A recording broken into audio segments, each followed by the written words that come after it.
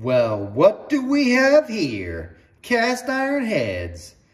This is Eric Weingart with Weingart Racing, and it's a video you probably thought I'd never present because I don't like cast iron. For the record, I don't mind doing valve jobs and milling cast iron heads. I just don't port cast iron heads. So you're asking yourself, what head is this?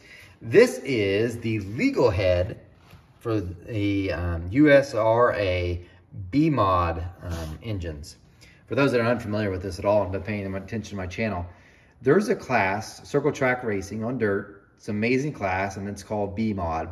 It's like it looks like a modified, if you know what those are, except for they have these weird engine rules that are like this. You have to run a certain type of head. You can run stock head, certain ones. You can't run Vortec, you can't run double humps. You have to run these really bad heads, or you can run aftermarket heads like these. This is from Dart. This is like their super stock heads, I guess. And this is their legal part number, 1000 or 1024267. There's two different versions of this. One's a 194 valve, and this one's a 202. They have 76 cc chambers. This certain class requires you to run this head. This head isn't going to make a lot of power. It makes small block Chevys look horrible, but that's what they require. As far as economical goes, it's actually a pretty cheap head. That kind of shocked me. Usually whenever classes require a spec head, usually the spec head costs so much, or they give no discounts to dealers of theirs. Products, spec head, ACS. But on this head, it actually is relatively reasonable. However, it's not that great of a head. I've got flow numbers to show you, but I'll kind of give you an idea of what you're looking at. We'll go through some things.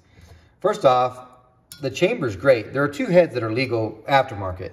You have this Dart, and then you have an EQ head. I haven't seen the EQ in a while, but the EQ one looks more like a stock 441 chamber. This one's more heart-shaped, and that's the reason why I like it, and that's why I'm glad it's legal. It is a straight plug, 202, 1600. Some classes require 194, and they have a 194 legal head for this. Not the class we're running in. I shouldn't say we're, the customer. It does have a 5-angle valve job. You can see the angles there. 1, 2, 3, 4. I forgot that one. 1, 2, 3, 4, 5. So it's got a 5-angle valve job, but you can tell they left a nice ridge here. You can use a bowl hog, or not bowl hog, but there's a chamber blending tool you can use in your deal to do this. The rules do not allow porting, which is great because I don't port cast iron. If you're wondering to see what's it going to look like when you get all done, I'm not going to show you. That part's kept secret. But you could tell there's a lot to be improved if you ever happen to pick these up on like Facebook Marketplace. You got this huge lip here. And they've got a 1.6. Look how wide that 45 is. And a radius. Okay. There's that. But let's look at the rest of the head. It's a 165 cc intake runner. So it's pretty small, as you can tell. And unlike a lot of aftermarket heads, these do not have bronze or guides. Instead, it's cast iron. So pretty much what they do, they cast the head with it, like it's here. And they have a tool that runs down here and it reams out and sizes the guide hole. But that's your guide right there. They're not replaceable like you would see in most aftermarket heads where you can just pound one out and pound another one in. These actually have to be cut out if you want to do a different guide that presses in and presses out. These are actually cast in the head. Also, the spring pocket itself is 125 diameter. You can run like a 126 or whatever. Most of the classes that run these require only stock diameter valve springs. Hence, that's the reason why they're only cut out for this and not larger.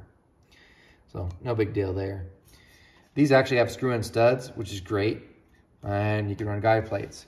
Those that are trying to run not aftermarket, but stock heads, will know that they have to do more machine work to cut these, pull out those existing studs on the stock heads, machine this back down, and then tap these for screw-in studs. It's a lot more work, and it costs more. That's where these were almost better than having any stock head and having them redone. You'd be better off to buy these. Which does bring up a point. If you're looking for like the cheapest way out, and I do mean the cheapest, but you want to stay American head for a small block Chevy, these are about it. This really is one of the cheapest. Catch is shipping costs so much because they weigh so much. And they're cast iron.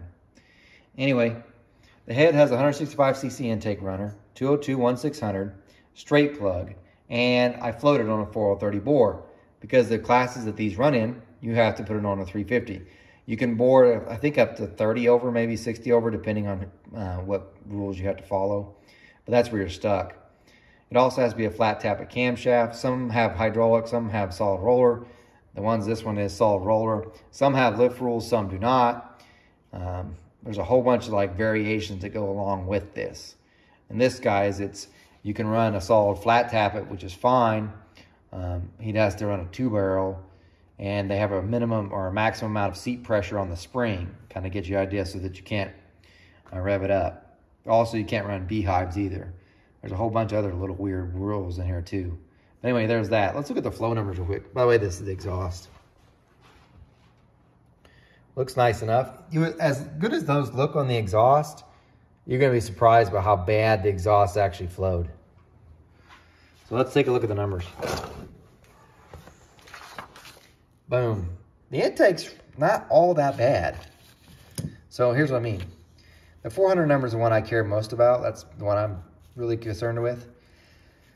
It's not bad, 211. Stock Vortec, by the way, is around 212, 213. However, if you look at the later numbers, 237 at 5, that's where it's at peak, and then 235, and it kind of drops off. That's better than a stock Vortec from my bench. It's about, usually the stock Vortec's about 232. So this is, 5 CFM better there, about a CFM worse there, and about the same here. So for the most part, it's almost as good as a stock Vortec. Almost. The exhaust actually flows about the same as a stock Vortec, which is horrible. Look at this. The 400 number is 135. Peak number is 144. It's really not that good. I would have thought for that, the exhaust port looking the way it does, it would have moved more air, but it just doesn't. And for the record, it's not so much the design, it's that huge lip that's right behind the exhaust valve. The good news is, no, can't do any porting, but they didn't say anything about a bull hog. And I told you before about bull hogs, and they open it up too much and killing the throat. In this case, you're going to open it up just so you can get rid of that lip and make it move more air. Will you get to see any of this? No, because this is top secret voodoo stuff. I'm just showing you because it's a cast iron head, and I know some people want to know what the stock B-mod head flows. If I ever get an EQ one in here, I'll flow it, and you can compare it. Because I know a lot of the circle track guys want to know which one's better. I've seen both. I like the chamber design from the start better than I like the EQ one. I can't remember the flow numbers off the top of my head, and I even tried looking to see if I had a stock one, which I don't. So I can't answer if it's better than this flow numbers. But when I get one in, if I ever do, if I have another customer that way, I'll let you know. But this is the darts. Sorry you won't get to see the after numbers. Got to keep some things secret. Although I can promise you, won't be any port work because it's illegal and I don't do it. All right. There you go. Thanks for watching.